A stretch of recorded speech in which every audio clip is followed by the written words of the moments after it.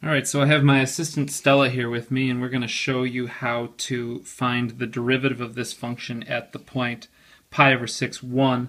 I'd first like to show you, just sort of as a side note, that if you plug in the pi over 6,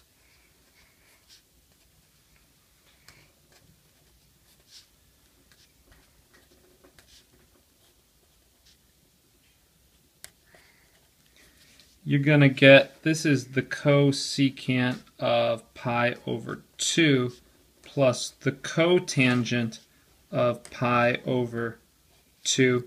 Now the cotangent of pi over 2 is 0, and the cosecant is 1 over the sine of pi over 2, and the sine of pi over 2 is equal to 1. So this really is equal to 1. They didn't just make that up.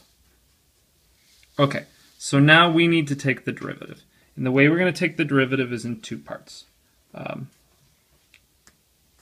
First, we've got the cosecant of 3x. So the derivative of cosecant is negative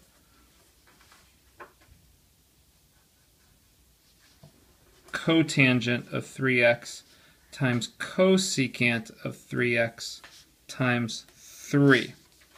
Yeah, that's what I get. Plus, the derivative of cotangent is negative cosecant squared of 3x times 3. That's right. Okay, and so You're just writing the right thing. I am, that's true. Okay, so when we plug in the pi over 6, here's what it's going to look like. I'm going to move this 3 up front. Negative 3 Hi. times the cotangent of, hi Stella.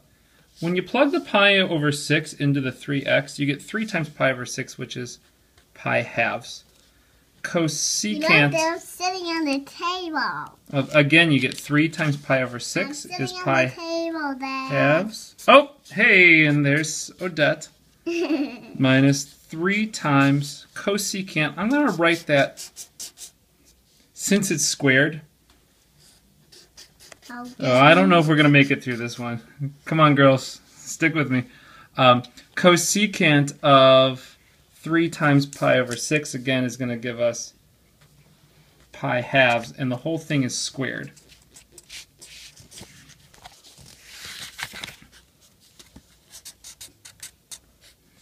So right here we need to evaluate. The cotangent of pi over 2 is 0, and the reason for that is that it's cosine over sine, and cosine of pi over 2 is 0. So that whole first term, hey, Odette, out of the way.